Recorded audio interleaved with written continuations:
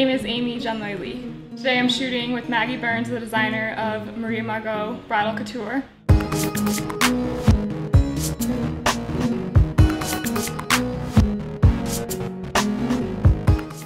My name is Justice Kwesi Kwarteng.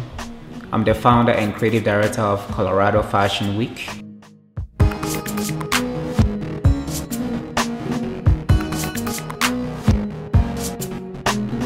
I'm just having a great time. I think it's a fabulous opportunity, not only for myself, but for everybody involved in the production, as well as Colorado nationwide.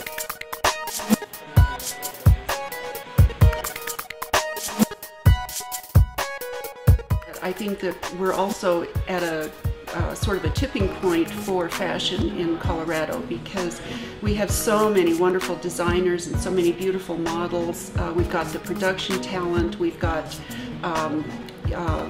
just an incredible talent pool here, so our time has come.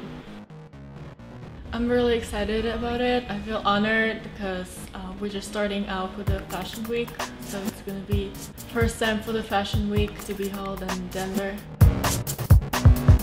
I am the founder and creator of BeautyBodyStyle.com. It's an image consultancy that's based here in Denver. I think in order for Colorado to become a sustainable fashion industry recognized nationwide and internationally, I really feel like we need to harness the creativity and the energy that we have here. Because right now there's a lot of buzz around Colorado regarding fashion and its designers. We've had a couple of people on Project Runway, and a lot of great people have come out of Colorado and worked overseas and whatnot. But I think it's definitely time that we here in Colorado take it to the next level and bring people here to Colorado.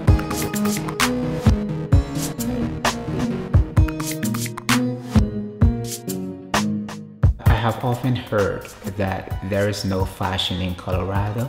I think that is not a fair assessment. There is amazing talent here. And my job with Colorado Fashion Week is to strategically position Colorado as the fashion capital of the West. I loved the red dress, definitely was my favorite. It was easy to photograph and it looked stunning. I am really excited for Fashion Week.